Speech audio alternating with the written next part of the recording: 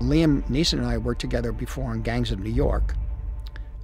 Karen Hines, I've always admired. He's an extraordinary actor, a great actor, really.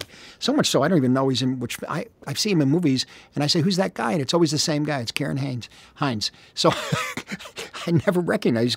He's so extremely immersed in the character he plays, you know. I find him to be amazing.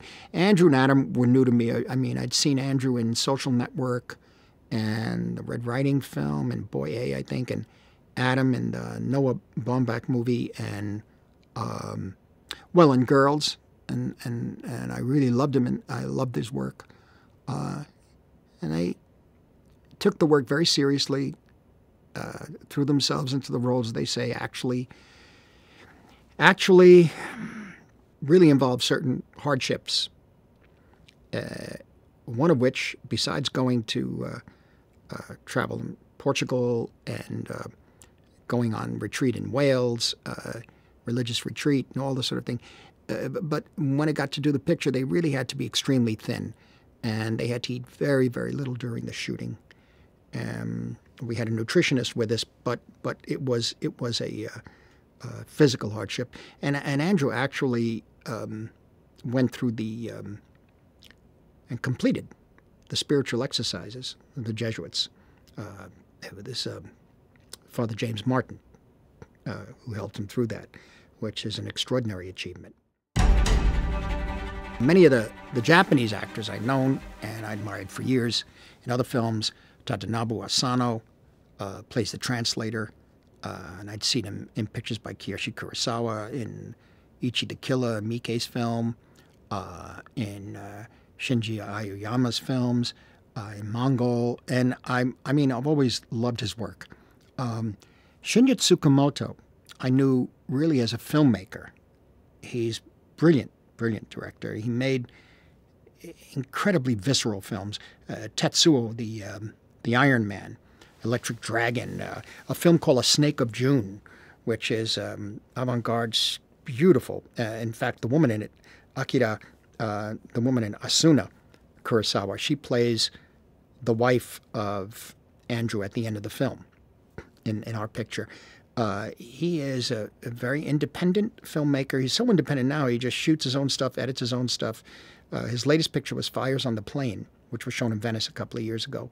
But he's a remarkable person and artist. Yoshi Oida was new to me. He's actually written many books on acting. He's worked with Peter Brook for 40 years. Yotsuke Kobutsuka, he played Kichichiro, and also seen him and admire him in many films. But his key, what clicked there with Yotsuke was the audition.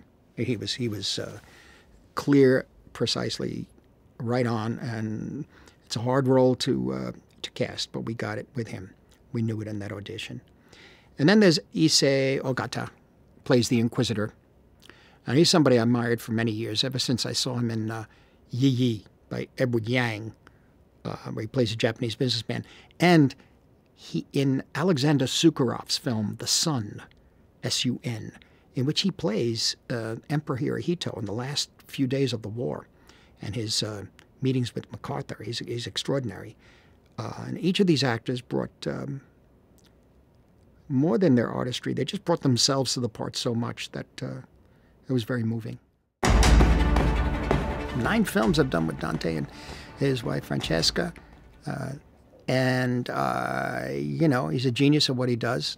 He was also able to create something from nothing, really.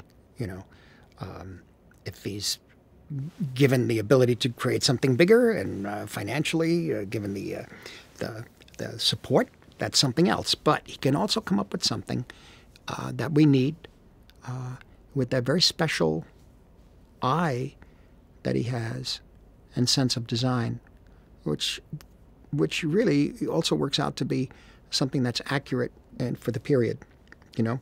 So we just know each other that way.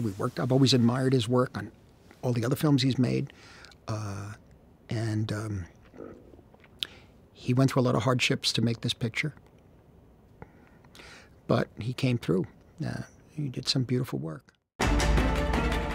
this is the second time I worked with, or third time I worked with Rodrigo Prieto.